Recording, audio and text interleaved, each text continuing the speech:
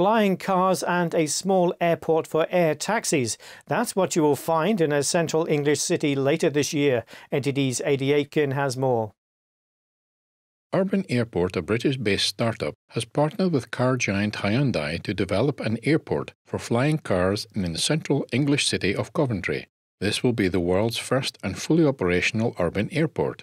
Yeah, and that's really exciting because Coventry is a city centre location.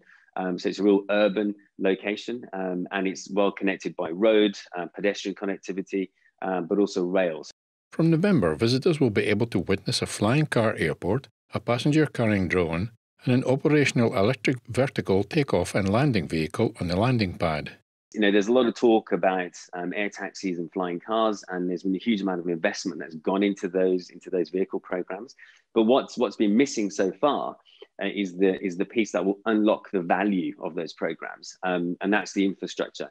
Urban Airport won a $1.65 million government grant to help fund the temporary installation of the airport in Coventry city centre. Eddie Aitken, NTD News.